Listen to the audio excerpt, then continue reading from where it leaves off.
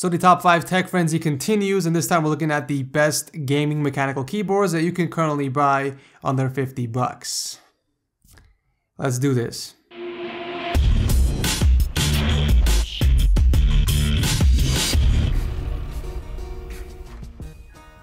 At number 1, we have the Redragon K553 keyboard with cherry green switches. It's constructed out of aluminum and ABS materials with plate-mounted mechanical keys that will give you excellent responsiveness and tactile feedback. The WASD and arrow keys can be swapped out for custom keycaps, and the keyboard features a Windows lock option with red LEDs, which can be adjusted from the keyboard. What I love about this keyboard is the minimalistic design. There are no extra macro keys off to the side that extends the width of the keyboard. You only get the essential keys that you need. The small compact size of this keyboard plus the fact that it's under 50 bucks makes it a great buy. At number 2, we have the Arion Rapu V500. This one is a good looking keyboard with MX black switches, and the keyboard's chassis is made out of plastic, so you don't get any aluminum here, but what you get is a small, compact, solid gaming keyboard with subtle backlighting. The keyboard also comes with its own software program which you can use to program each key, and it does feature a Windows lock key as well. The only downside is that it does not have any LED color options, so if you don't care for those fancy options,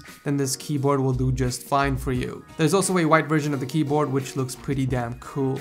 This next keyboard is a very popular one from ASIO, and it's one of the best budget mechanical keyboards available in the market right now. As of now, there's only one left in stock, and it features blue key switches with a gunmetal gray aluminum faceplate with a detachable wrist rest. The keyboard also features white LED backlight, and the brightness can be adjusted on the keyboard. You get the standard Windows lock key, anti-ghosting, and full key rollover on USB. There's also a wheel on the top right which is used to control the volume. Honestly, with all of the features this keyboard comes with, including the awesome aluminum build, 50 bucks seems like a steal right now. At number 4, we have the AULA keyboard. Who would have thought that you can get a mechanical gaming keyboard for only 30 bucks? The AULA RK6000 features ALSP blue switches. It also has a plastic chassis with rubber-coated WASD and arrow keys for a better grip. The only downside to this keyboard is the fact that it doesn't have any backlighting, Windows lock key, or even a wrist rest, so I kind of wonder why it's labeled as a gaming keyboard. Nonetheless, if you want to make the switch to a mechanical keyboard or want to buy one that's extremely affordable, this is it guys, you get what you pay for. Next up is the AULA Wings of Liberty keyboard. It features blue switches and has a metal chassis. The keyboard also features 26 keys for anti-ghosting and a Windows lock key with a small wrist rest. The keys also have a rubber anti-slip coating with a silicone gel membrane cover on every single switch, making this keyboard water spill and dust resistant. Once again, the keyboard doesn't have any backlighting, and the palm rest is way too short, especially for people with larger hands. But if you're looking for an all-white gaming keyboard to match your setup, then this is your best option.